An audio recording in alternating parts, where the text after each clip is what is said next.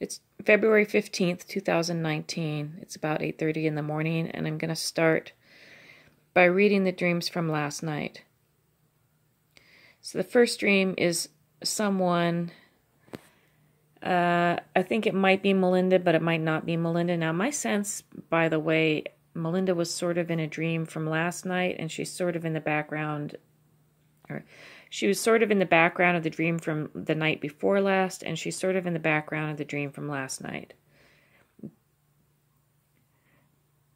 So someone is involved in an endeavor with me, something to do with gold and money, all these issues about getting paid, trusting someone to pay at the end. It's connected to gold. Now, as I was waking up and writing this, the television set was on in the background, and I write, note, the So Clean CPAP cleaning commercial uses the phrase, I don't even have to push a button or anything.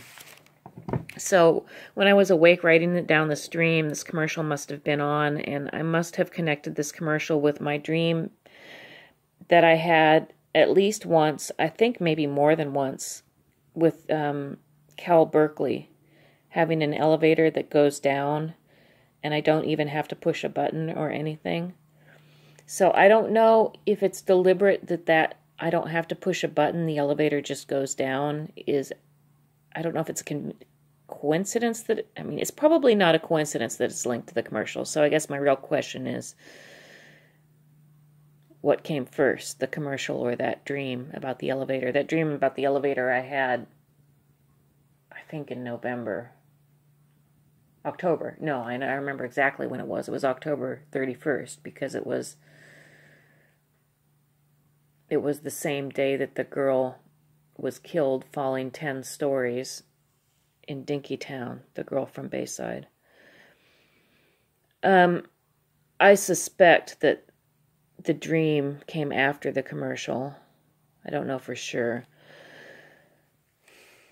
But it might have to do with just this word CPAP, C-P-A-P, which probably stands for something, 4 words. I think it's, 4.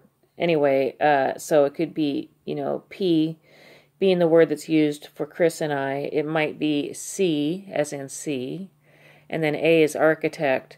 So it might be, that might actually be linked to the CPAP commercial, saying C, the architect of the P. And P, I think the reason why P is connected to Chris and I, my best guess is that it's looks like an inverted B, B being for blood or family.